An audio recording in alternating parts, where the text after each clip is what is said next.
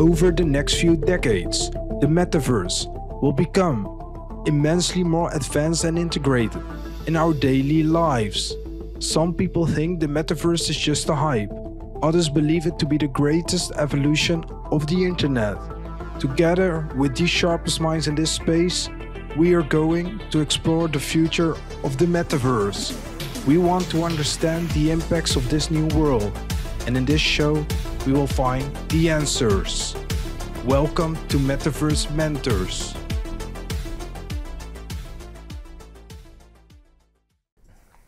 Okay, it's now recording. Okay, then I'm gonna do an introduction. So today I'm joined with a guest who is very experienced in AR, and I think he really has an interesting story to tell us about AR, and especially how it also plugs into the metaverse. Today I'm joined by Lewis Martins. He has almost more than a decade experience in AR, but also some knowledge about the metaverse. He's an international speaker when it comes to AR, but also XR and the metaverse. And he's also been an author of Reality is Dead, Long Life, Augmented Reality. I'm very glad for Lewis to join me today. So yeah, thank you for joining me, Lewis. Thank you for having me. And it's really exciting to have this opportunity to discuss the metaverse and what's just around the corner for all of us. Yes, I'm very curious in exploring what AR explicitly is and also how it plugs into the metaverse. But before we really dive into the deep waters, I'm also interested in your background, your relationship, what your emotional connection has been with AR, and how you arrived at where you are today. Can you give us a quick rundown on your background, Luis? Sure. So to start off, I am one of those professionals that actually comes from the past century. So I started working in 1998. And so this means that I actually witnessed the full growth and inflating of the dot-com bubble. So I come from those times where people said that Amazon was never going to make it, where Facebook didn't exist. That's pretty much when the time when I started working. Started working in a training company, actually doing some training courses on these new jobs that were coming up, like e-commerce store managers and the like. And it was really interesting because it was, I think, the most or the very first time that we had technological hype driving economy. So it was very impactful. So between 1998 and 2002, I worked again in those training and consultancy companies, and also on an e-commerce provider. Well, actually it was a bubble startup that, of course, in 2002, actually in 2001, after the bubble bursted, it went belly up. Then I created my own company, always in the intersection of marketing and technology, because that's pretty much what I do. And so between 2002 and 2007, I ran this marketplace much similar to freelancer.com or Elance, and I got an exit. So Congratulations, that's not a bad thing, I suppose, right? No, it was really not. At that time, we didn't call it an exit, and there were no startups, but still, it was really nice. And of course, afterwards, I thought that I was a genius, so I started a new one, crashed and burned, and then afterwards created a third one, and that third one I had to close because I got in 2014. So we're talking like a big, we're talking about like a life 12 years of entrepreneurship.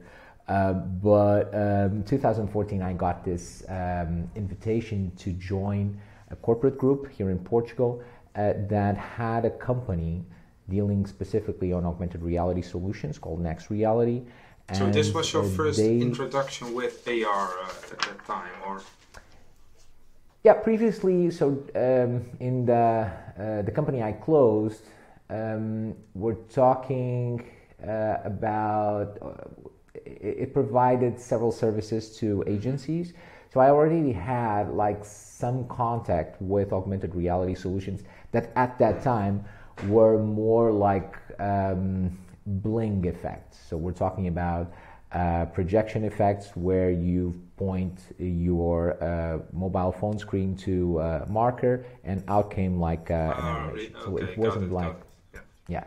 So it was, and mind you, we're talking about times where we had like iPhone 3. Yeah, really so it's not like the processing capability was not there yet. So, but yeah, but the promise and the potential was, and at that time, I was fortunate enough to get in touch with the technology when it was when the changes started to accelerate. Let's say like that. So, for instance, I was in this company so in 2015. When, for instance, Apple started to get into the augmented reality game and bought Mataio. That was at that time the biggest, one of the biggest developers of or engines for augmented reality experiences, and the issue is that I kept on working in that company, and I started to realize that. The impact that augmented reality as a whole brought to our lives was so immense. It was so great that all of the people that were surrounding me, around me in the company, that were mainly engineers and technologists, they wouldn't be able to solve all the challenges that those solutions brought to our lives. So we're talking about we're talking about challenges regarding ethics, regarding privacy. They wouldn't worry mainly about privacy. Of course, I would try and help because that's inside my scope. But for instance, topics regarding our families, regarding our own safety, regarding as users. Because the issue is that more and more I started seeing, and we see a lot of great technological platforms rolling out, but more and more of these technological platforms are being rolled out, and we onboard ourselves. So there are no other people educating us in how to responsibly or how to use these platforms the best way possible. Moreover, no one's actually trying to help like governments, or maybe they are, but not as effectively as they could, because judging for the full effect or for what's happening. But governments right now also need to get and to start using and to connect with platforms.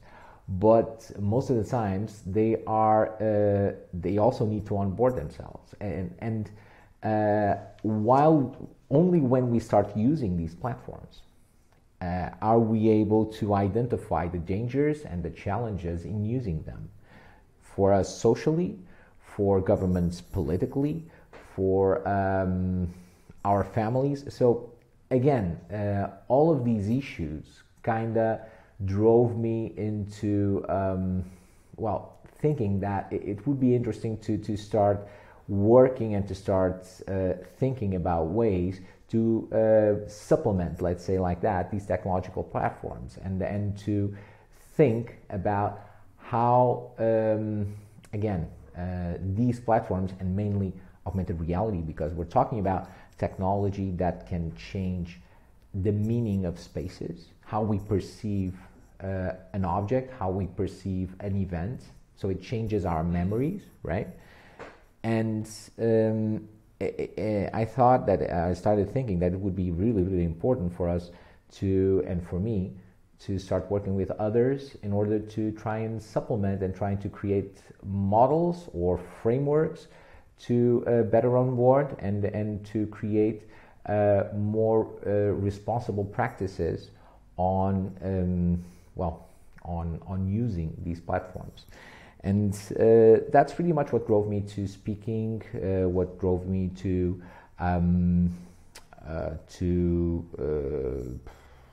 writing also the book, and pretty much also to connect with several communities like the VRAR Association, of which I was chapter co-president since last month, or until last month. And what more? Also, I connect with and try to keep in touch with several other communities that try and promote, like for instance, XR Safety Initiative, try and promote safety, privacy, ethics, in a more, let's say, human-centered approach to technology, say like that. Actually, right now I'm working at KitAR, so I changed jobs last year, and that's our main focus. So we developed augmented reality solutions to enable workers on the manufacturing shop floor to become augmented. So we enable these workers with tools that drive more and better results for them, and we by doing such, we are allowing them to grow, not just in their results and not just, again, on what they're giving to the company, but also on allowing them to grow in their own knowledge and to keep on growing while working. So, and this aspect of thinking about ways to center technology around humans is an exercise that, again, is most of the times not done inside technological companies or technological development companies. And that's why it's so important to involve other people from other areas to try and supplement that. And yeah, I think that in a very, very broad nutshell, this was my profession. Yes, thank you for providing that picture with your background and variety of disciplines that you have experienced. One of the things that really interested me is that you have some context which I don't, because you have experienced the .com bubble, and I'm curious. I see all these metaverses emerge now, a virtual world from any corner that I almost can imagine. Do you see any resemblances with the .com bubble and what you're seeing now with organizations and objectives and initiatives towards the metaverse? Yes. The short answer is yes, I do. I actually shared, I don't know, maybe some days ago, something on social media regarding that. It's let's say this, simplifying it a bit, what we're talking about is that we are really in the early days of what the metaverse will or can be. How early are we, before you elaborate more? How early do you think we are? I would say that right now we are still defining the rules of engagement. So let's say like that. We started having a World Wide Web, and the World Wide Web brought this fantastic cool tool called the link, right? So HTTP, and that was brought. And this was brought to us like already as a platform on top of which we started doing content, creating our content, and of course also facing several challenges by publishing content and enabling the users to actually with tools for them to interact with that content.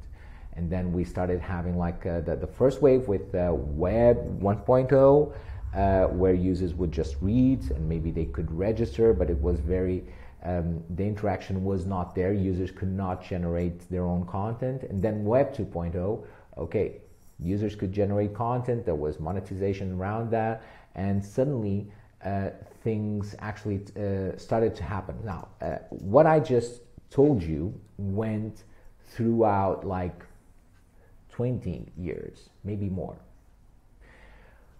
I do not think that we are going to wait like 20 years to get to reach a metaverse. But right now we are still defining what the metaverse is going to be. And if you look around and if you ask like several people about what their take or what their definition of the metaverse is, you will hear a lot of different things. Absolutely. So you will hear and experienced that already. Yeah. You have like one saying, oh, it's the internet and the new it's Web 3.0 or it's the new version of the internet. Great. You have also several other ones that say, no, this is Web 3 meets the spatial web. It's good. Mm-hmm. Okay. So another one says, no, this is virtual reality. Some of them just say it's virtual reality. So we just jack in and then we're there and we live in a virtual reality world. Again, it's their take on it. As I see it, it's a bit more than that. But the issue is that right now we are still defining it. So we are, if we do a comparison, we are prior to the launch of the World Wide Web as a whole, as a platform. So we are discussing, but the issue that we are starting to discuss what it is going to be, what it should be and what it shouldn't be is really interesting. Mm-hmm. Because we didn't have that opportunity the first time around. What has made that we are suddenly, personally for me it feels like we have been discussing this more intensively since last year, and especially with the rise of NFTs and blockchain and DeFi and all that stuff. But what do you think has made that it has become a more relevant and actual dialogue nowadays? I think several things. You're right. Web3, DeFi, cryptos, NFTs, and the NFT economy suddenly brought a boost to this. But alongside with it, we also had like Facebook's renaming or rebranding to Meta, and that let's call it impactful presentation that they had regarding their vision of the metaverse.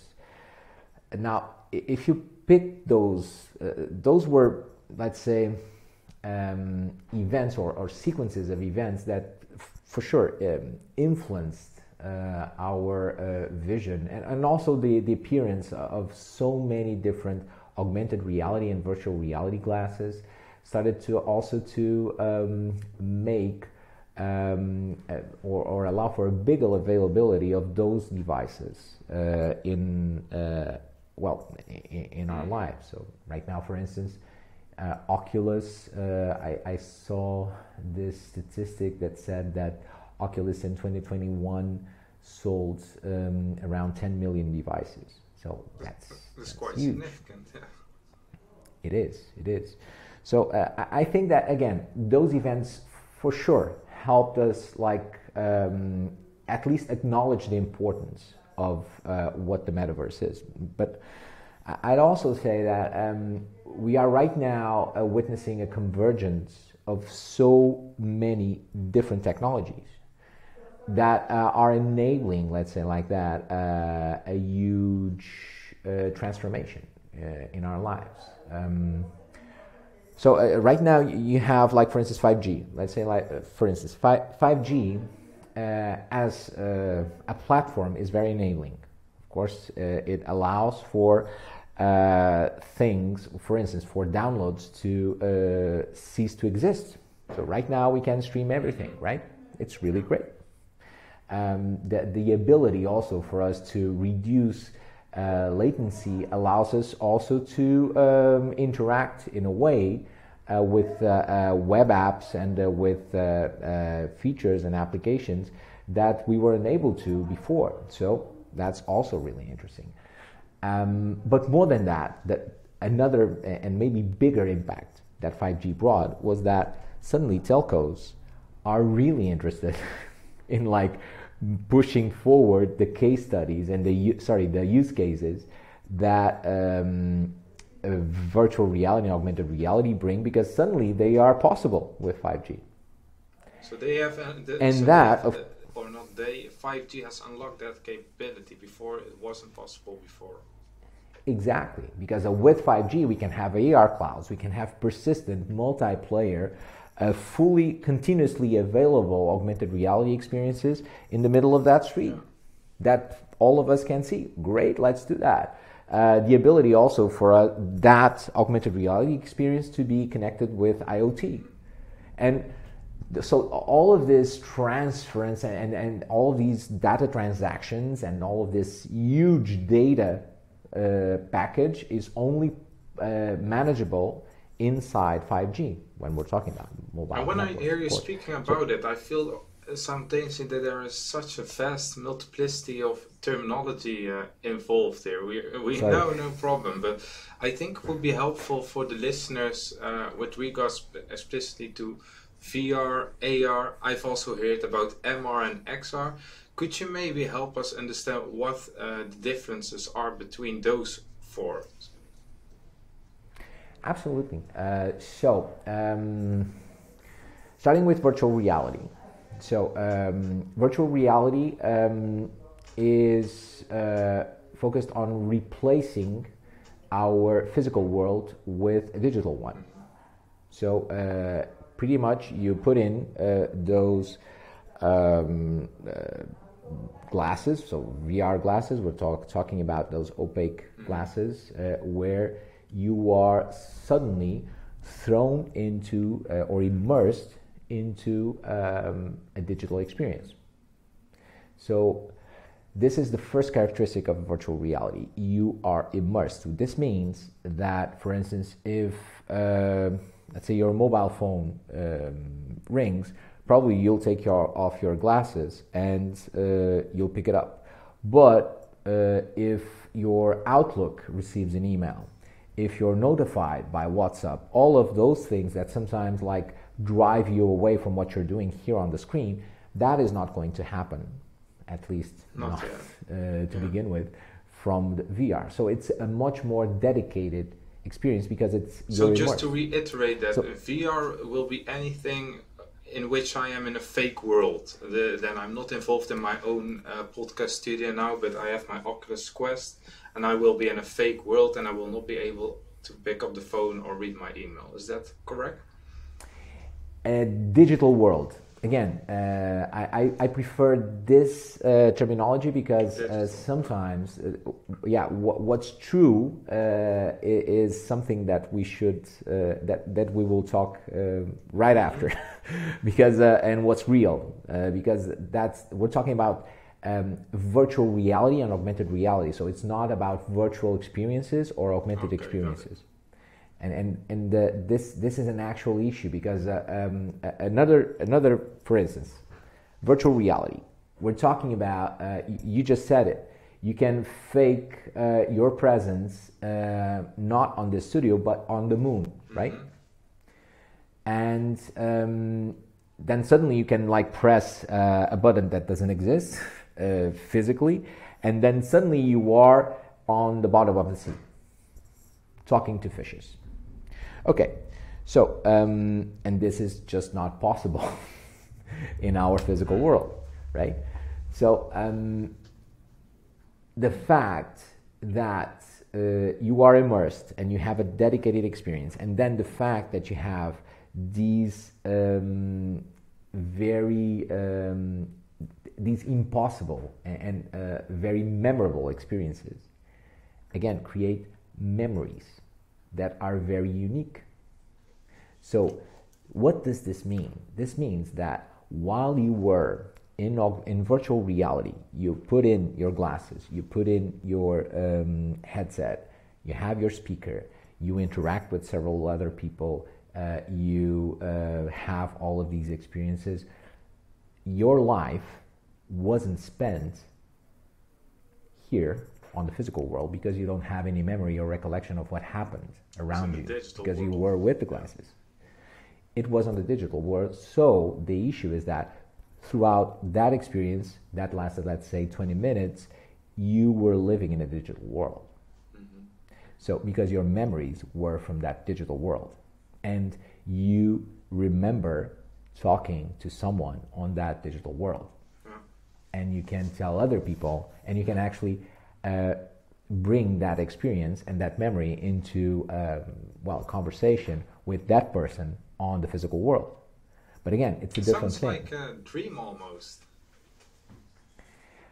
It's you have several names that then afterwards were brought in regarding virtual reality. We are the issue is that we are very much awake, and we are starting to operational. I'm trying to choose the best word, but I think that the best thought is that we right now are starting to work with these platforms in a way that they connect also with our physical life.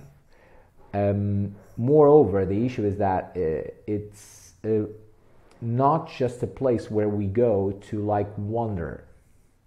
Right now, for instance, if you ask me, I go 75-80% of my virtual reality experiences using my virtual reality glasses are to attend events. So I just go to events and but that's pretty I talk useful. To people. It could be pretty useful. It really is. Mind you, I have been in events, and I have been in contact with people in virtual reality that I never been physically. But that's another thing that kind of separates virtual reality from what we have right now with this screen. We have a feeling of presence.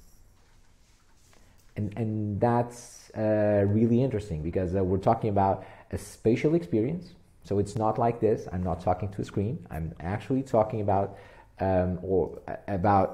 being with someone in a space that I perceive, that I can like walk around, and with which space and person I can interact with, also with gestures, so I can communicate at a bigger level.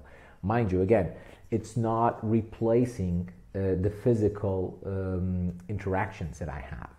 But again, it's enough to create specific memories.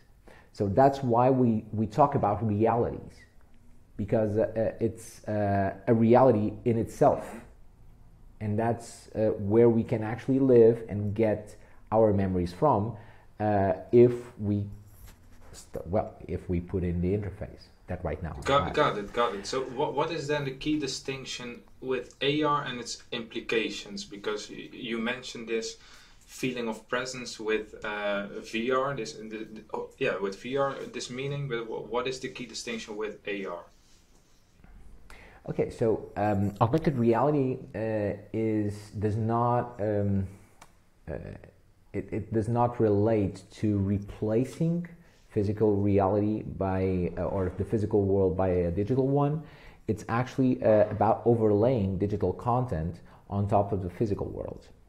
So we're talking about through a smartphone or through smart glasses or augmented reality glasses, having the opportunity to see digital content overlaid on top, like for instance, instructions overlaid on top of devices or equipments, and being able to step by step know how to perform a specific task. And throughout that process, the augmented reality experience can actually be mindful enough to check if we did everything right. If we didn't, it can actually tell you how to solve your mistakes. So I just described what our product at KitAR does, but overall, this is to say that we're talking about changing the meaning of spaces, of objects, by putting a digital layer on top of it. How can I imagine it? I don't know if you see this ape next to me. Can I imagine it if I have my AR glass on, that I could see some characteristics on how tall he is, how old he has been, when he needs maintenance to be cleaned, or how can I imagine it for this specific use case, for example? That's exactly it. Or he can start talking to you, the painting, and he can like share a story. Actually, he can like have different interactions according to the user profiles. So for instance, he might do something for your kids, might do something for you, might do something for your guests. And again, in that sense, augmented reality allows us to interact with the physical world and physical objects in different ways. If this monkey would be talking to me, for example, is that programmed, is that an AI that will be talking, or is that something that I put in, how I would desire that he talks to me, or how is that determined? Could be a content, like for instance recorded content, like what you have right now on like what we're doing right now, a recording. Could have some intelligence, yes, and the chatbots that you already have, or maybe even like for instance Siri or Alexa. We should be aware that they will be augmented at some time, and we will be, and that's one of the big impacts that we're going to have with augmented reality, the ability for us to walk around, go shopping with, an embodied, in augmented reality, embodied Alexa that actually helps me shopping. Will I be, maybe a not so trivial question, but will I be in ownership of that data if I have that? Yeah, Alexa, I don't think so, because it's centralized. But do you picture in the future AR applications that knows everything about me? For example, when I go shopping, what my preferences are and what I dislike, and that I will be the owner? Or will this again emerge into a business model where the highest bidder knows my interests and can tailor specific AR messages in order to increase the chances to make a sale? That's a perfect question, because that's the question that does the trigger or does the jump from augmented reality to the metaverse. Because again, at this point, we are, after we had all that social media experience, so and right now we all know what let's say social media provided, and specifically Facebook, kind of triggered.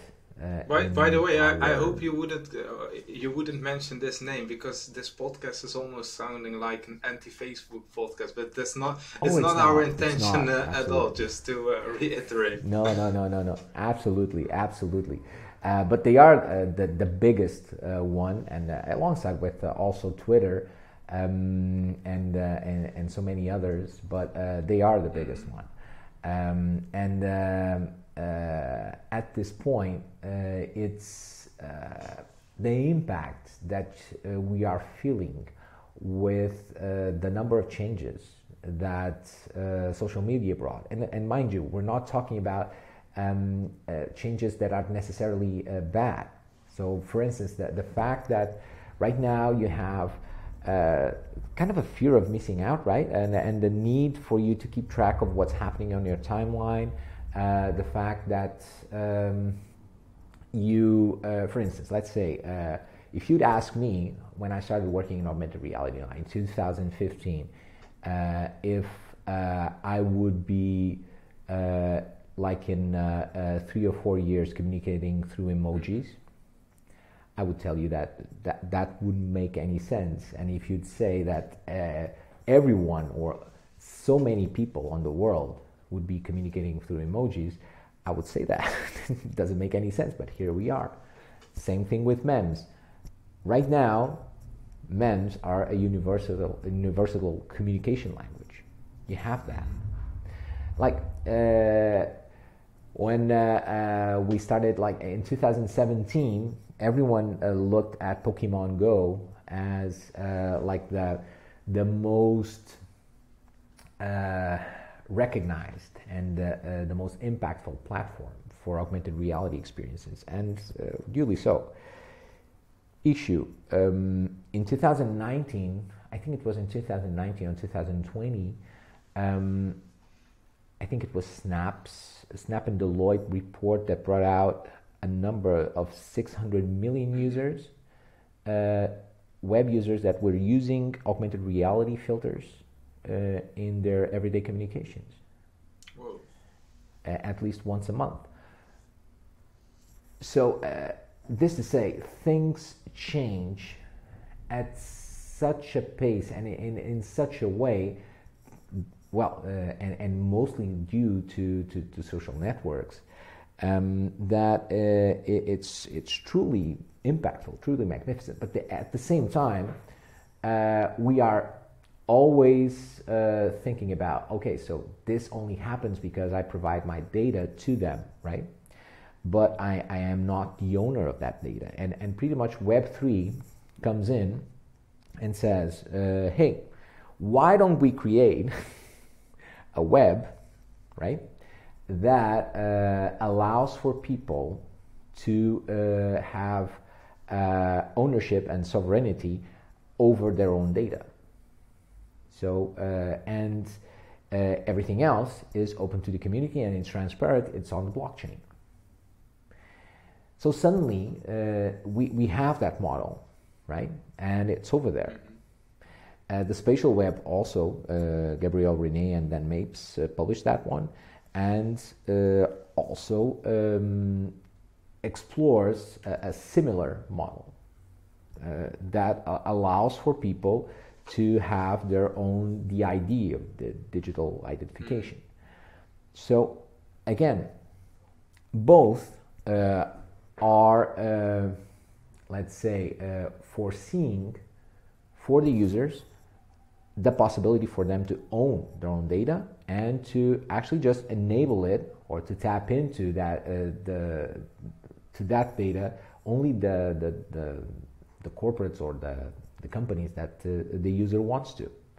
So this, of course, is something that right now is not in place, at least not at a broader level on the web, but that's the vision that you have on the metaverse.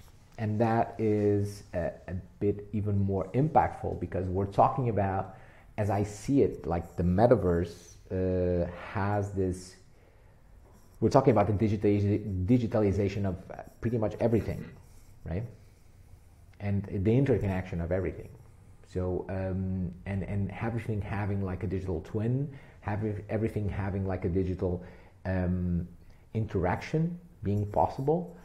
And that, of course, creates a huge, not a huge, it creates thousands of challenges regarding privacy, regarding, well, so many rights. And if you add to that the fact that we're going to don augmented reality glasses that may like, and those augmented reality glasses, they have cameras, and that we are in a way like enabling the biggest CCTV circuit in history, then of course we have several privacy issues that make users being mindful, and again makes us also as users being and as citizens become more aware of the need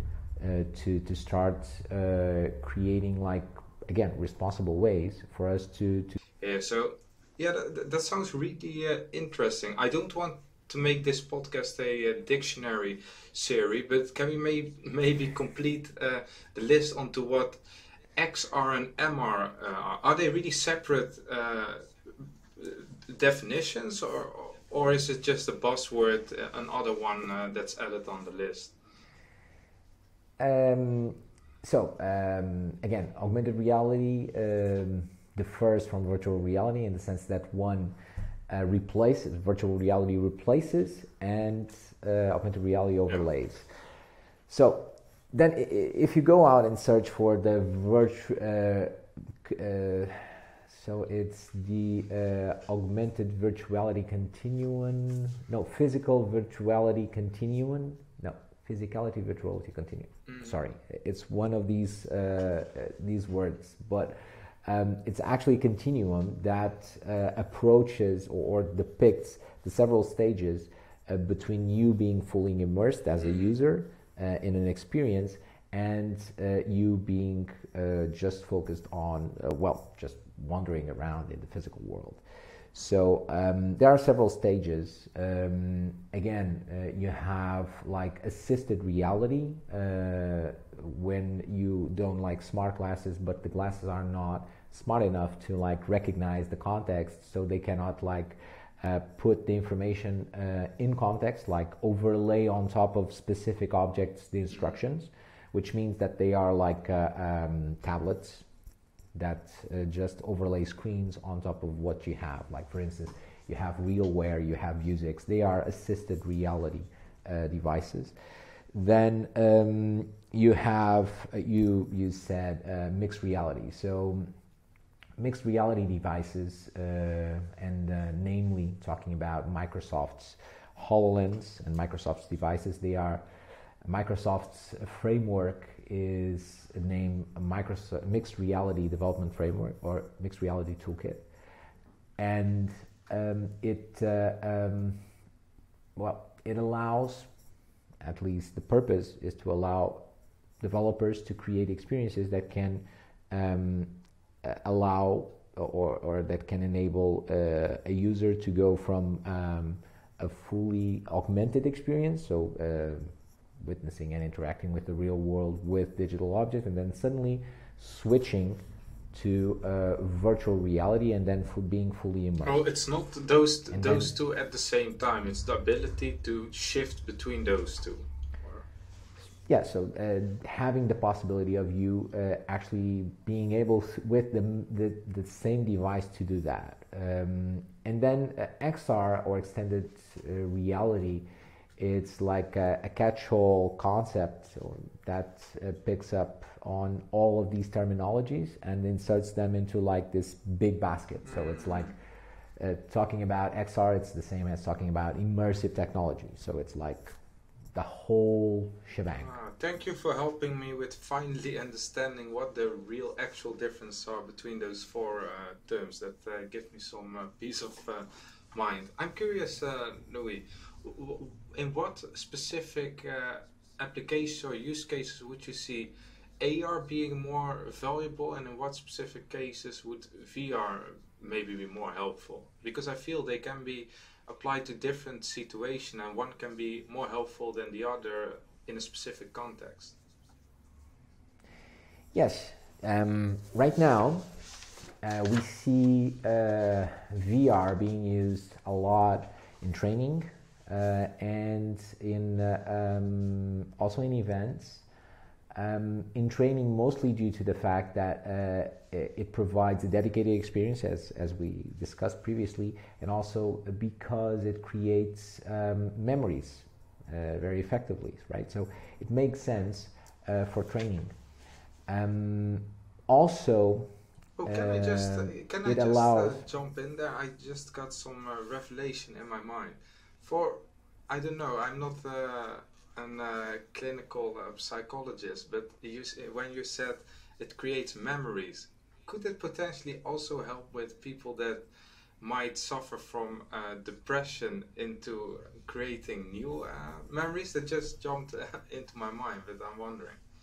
No, absolutely. You have right now you have a lot of companies working on mental health through VR. You also have, for instance, even in you have universities like I think it's the University of York. They also have some work being done in that area, and even like we're talking about mental diseases, like for instance, Virtual Leap.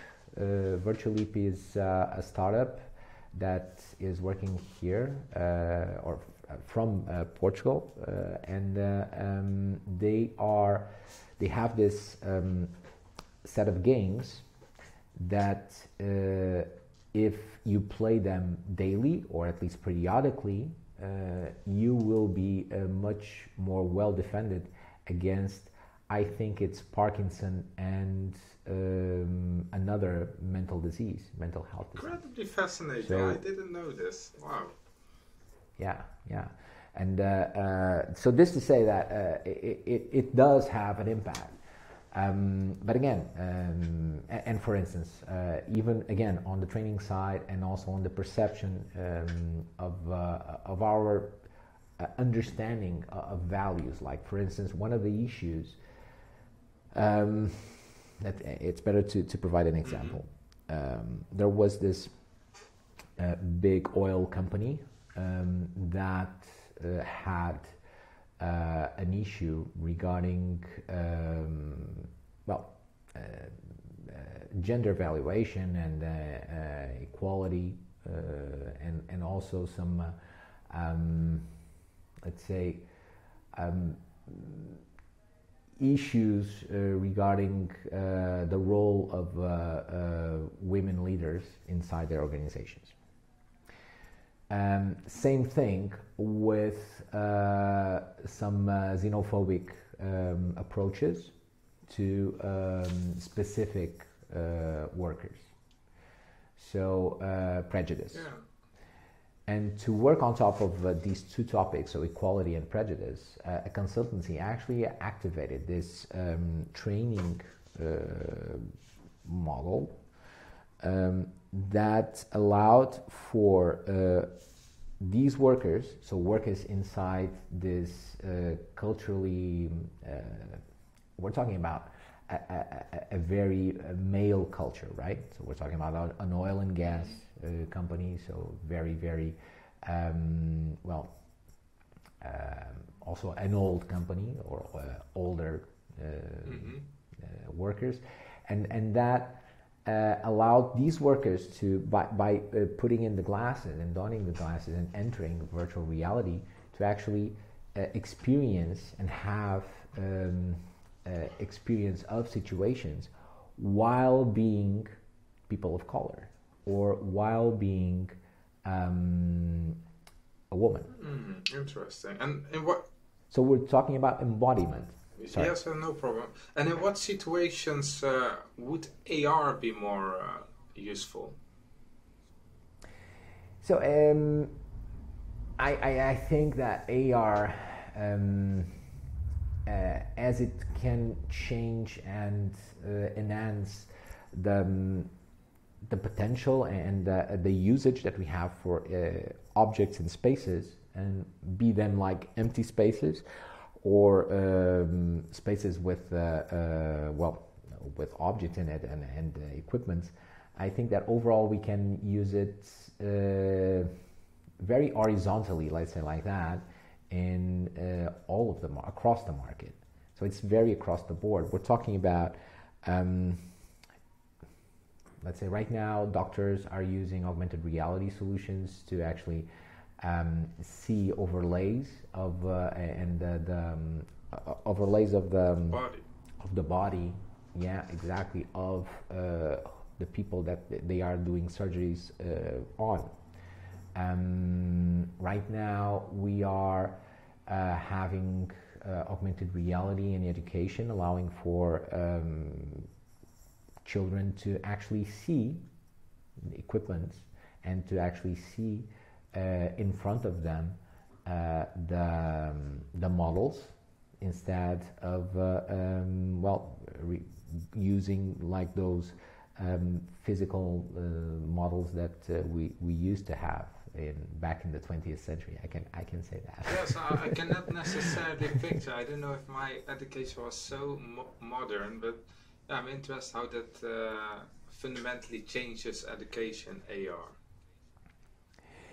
Yeah, I think that just for the fact that you are able to step by step see how you need to do something, and then afterwards, like having someone being like holoported or brought in both in a virtual reality or an augmented reality environment and show you how to do something, or being able, for instance, to train you in doing So something. I am a very visual person, Louis. So if you start telling me this story, I'm like, okay, we have an augmented Louis who's explaining me a mathematic formula, for example. Just a trivial example, but maybe not the most appropriate one for this specific case.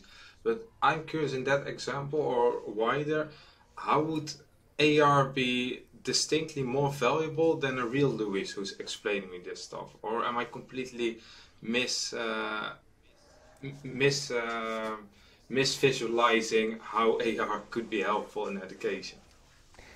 No, in that case, for instance, let's say that you want to discuss a formula, yeah, or do you want to do like a design thinking session with me? But I'm here in Lisbon. But you do have your colleagues with you, right? So you can have all your colleagues there, and then you can have also me using augmented reality glasses, and I'll be there. And you'll be talking also to me. And people that have the glasses, they might like see me directly, or else they will see like a screen where they will acknowledge that I am there, and they will hear me also. And again, you will be interacting with me with a sense of presence that I'm there. That is, I wouldn't say exactly the same, but it's similar to the other physical presence of all the other ones that are present. I think that's incredibly fascinating, but will that then also be a live Louis or a pre-recorded Louis who is interacting with me? Because that has huge potential for either ways. Yeah, so I'd say it could be both. So right now you have Microsoft is already launched and is iterating on a software called Microsoft Mesh that allows exactly for this. And you also have Spatial, which is yet another software that also allows for this, and several other platforms. But this to say that holoportation, so this ability for us to have interactions such as these, but in a spatial, volumetric way, with some level of digital presence, that is something that right now is also a big use case for augmented reality. I think this is enormous, and I almost completely understand what you're almost saying, because if I am in this room, I have the ability to see, again, sorry for mentioning your name so repeatedly, but in this example, Louis here in my room without you being really present here. But what I don't yet understand is how this hologram then in that case could see me, because I think a couple of days I read a use case or a reference case about a particular oil and gas company where they were trying to fix a pipeline in the middle of the desert, and they got assistance by an AR from distance. And what I then didn't understand is how this assistant could provide assistance, because do they see in some way or the other way what is happening there to provide them assistance, or is that a pre-recorded something entity that knows what is going on there? Do you understand what I'm saying? Yeah. So remote assistance is also one of the big, really big business-to-business use cases for augmented reality. So it allows for someone that is remotely connected to tap into a user's glasses. Okay. So, and the user can actually on the other side can see like a small window with the video from the person on the other side, and that person on the other side can start putting like annotations, so augmented reality annotations on top of the field of view of the person with the glasses. So it's rather than him saying something like, oh, now do you see the red cable on your right. So select the third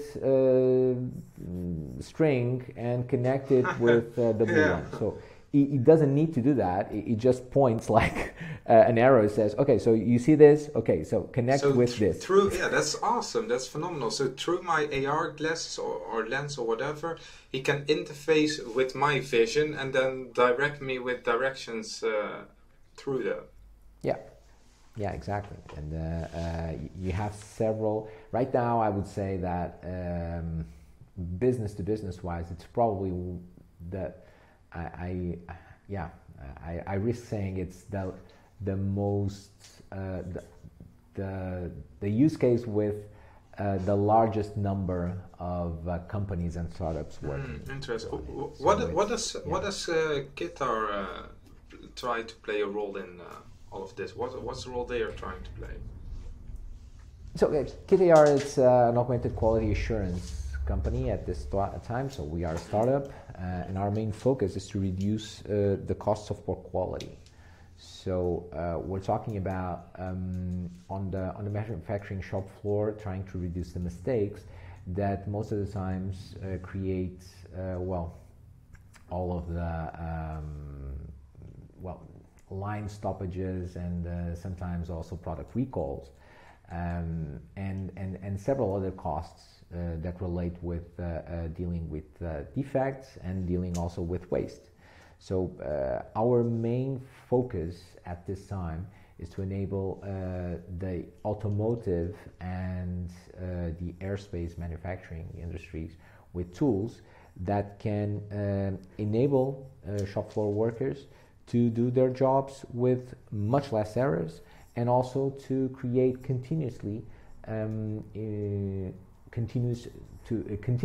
create continuous improvement opportunities for processes. Exactly, always with Kaizen and I guess I learned something from university. Okay, awesome. But when you are talking about reducing mistakes, error, and wastage, I am immediately think of why not putting an AI or throw a robot at it? What is uniquely superior or supreme on AI compared to those solutions? Yeah, actually, that's a great question, because it's pretty much one of the major driving forces at this time regarding our business and regarding Industry 4.0 as a whole.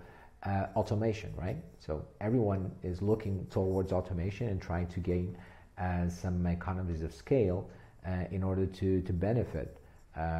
Especially now, where in this world where we have a lot of issues to tackle, and with the pandemic running.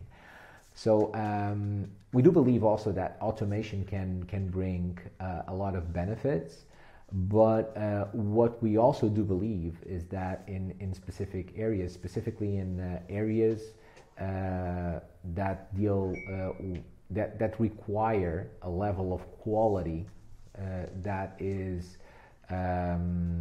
let's say, not, I wouldn't say common, but I would say that is more sophisticated. It's needed. So humans are more than important. They are crucial for things and for errors not to happen. So if we're talking about building, for instance, a car, so each car is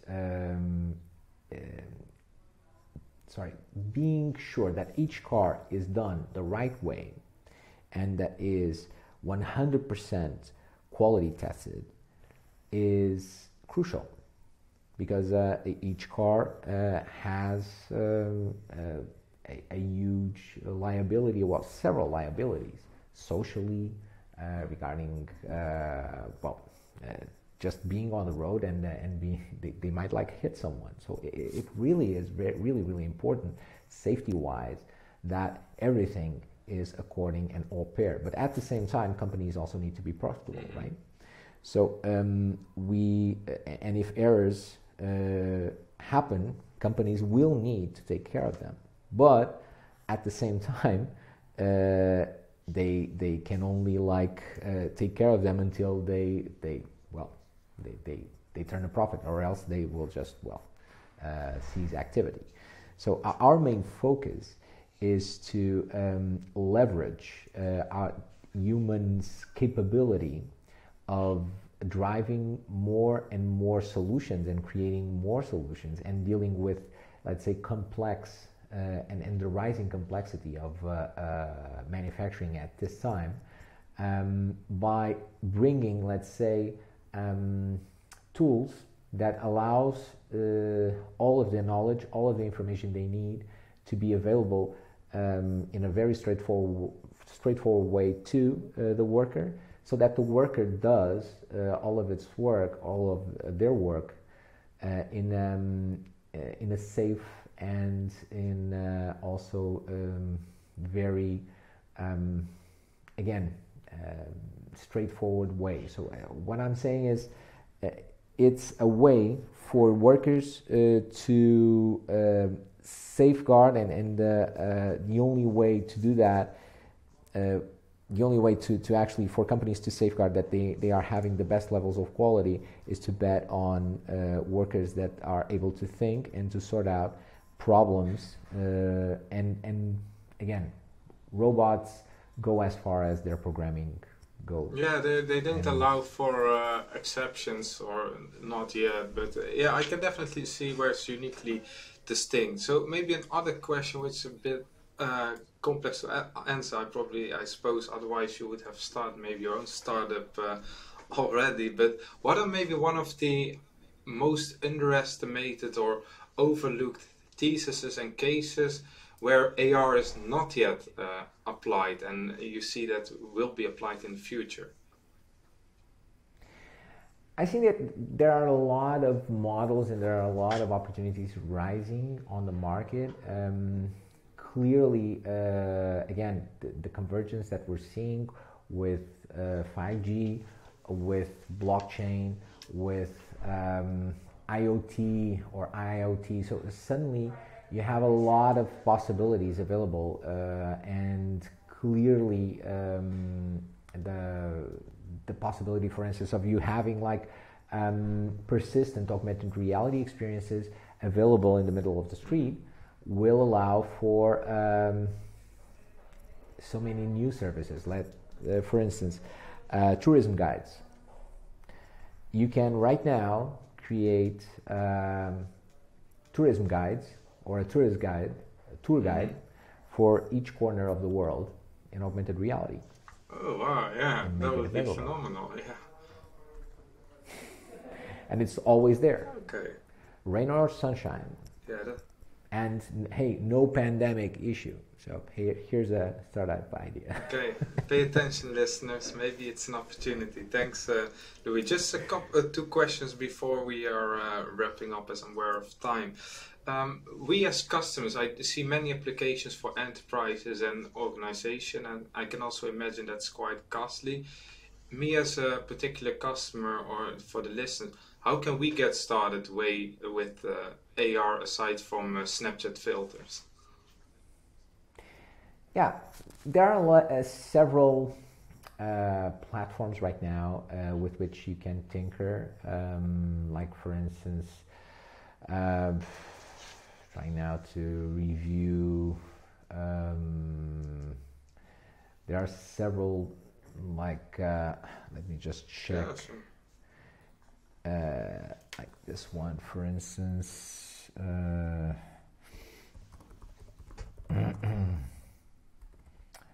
Okay, just because I don't want to send you to an incorrect website. No, perfect. And otherwise, I can share them below the post later as well. Yeah, exactly. So, for instance, you have Zappar. Okay. Zappar, it's a good platform for you to just jump in and start doing your stuff. You also have, I think it's just also another one that is also interesting for you to create your own experiences, virtual reality experiences, and also augmented reality, which is just a minute. I think it's Dimensions XR, but I'll tell you in a short while. So it's Shapes XR. Oh, Shapes XR. It's a good one. Yeah, from Gabriele Romagnoli. Well, not from him, but he works there. Yeah, great. That's awesome for the audience as well. So if you want to play around with it and explore, we already have 2 sources, and maybe I will share afterwards some additional ones. So Shapes XR and Zappar, and this is no promotion, but just for, I don't know these organizations, but just if you are curious. So last question, Louis, to close off with, we have spoken deeply about AR, the metaverse. I've learned a lot of new stuff, and I think I'm gonna play with it right after this session to explore even more. It really triggered something in me. But I'm curious, what are maybe some takeaways about AR, about the metaverse, that you would like to wrap up with? Some nuggets that you could give the audience. The first one is actually what again, getting back to what drives me. This is happening. So the metaverse is happening. Augmented reality is right now here. So it's not a matter of us choosing not to connect with it.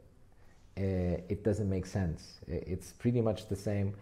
When I was, again, back 20 years ago, I heard things like, oh, I'm not going into that bandwagon of emails or internet. Oh, I'm going to stay a bit more. I heard that several times. And mind you, it really is important for people to understand that now's the time, not just to join in and to share the bounty of, of what this platform is going to bring us, which is really important, but more than that, join in to build and to actually for everyone to bring their own selves into what this new iteration of the web, new iteration of the internet, new platform is going to be. Or else you wouldn't be, you're not allowed to, say like that, to say that it's going to be bad or that it's not aligned with your expectations or your interests. You are the first one to actually to be you are the one responsible to actually come in and to help us build the metaverse, and that's pretty much what I feel compelled to do, and that's why I do what I do. So that's the first one. The second one is read and try and tinker a lot, not just to know what it is, but also afterwards for you to go beyond being a user and become a bit of a thinker. I'm very curious what you are reading, Louis. Maybe we can, after this podcast, share some valuable piece. I'm very interested in that. You wanted to finish your sentence. Sorry, I was interjecting there. No, absolutely. No, I was just sharing that it's getting back a bit to the responsibility in using technology, because it only happens because, again, no one taught us how to use technology. Mm-hmm. So as no one taught us how to use technology, we were not onboarded onto it. So we need to create our own processes in order to become more responsible in using it. Yeah. And that's why we need to be users. Okay, that's not an issue. But then afterwards, remove ourselves from the user frame, and then with some distance, try and think about what is happening and what we're giving and what we're getting from it, and if it's just a time sink, or if it's just our comfort zone working. All of this is really, really important. And actually, I think universities and educational spaces will play a huge role in making this thinking mindset grow in the new generations, because it will be very, very immensely needed for us to keep things into perspective, not just be overwhelmed and rolled over by these the benefits and all the convenience that all these technological solutions bring to us in our lives. Thanks, Luis, for that compelling and very interesting message. Where where can listeners and watchers, as also being a YouTuber, where can we find you, Luis? I'm always on the social media, so you can connect me on LinkedIn and also on Twitter. And sometimes I'm also some events that I also share there. And you are more than welcome to just buzz in and participate. All of those events, all of those talks, usually either are like open or they have like a Q&A. So discussion is at this point I think exactly what we need. So definitely, I will definitely looking forward to attend one of those and hear you speak more about and learn more. Thank you very much, Luis. I wish you best of luck in your role in Kit AR, and also in spreading the message and helping us prepare for the future. Thank you very much, Luis. Really enjoyed it and really learned from. Thank you very much, Samir.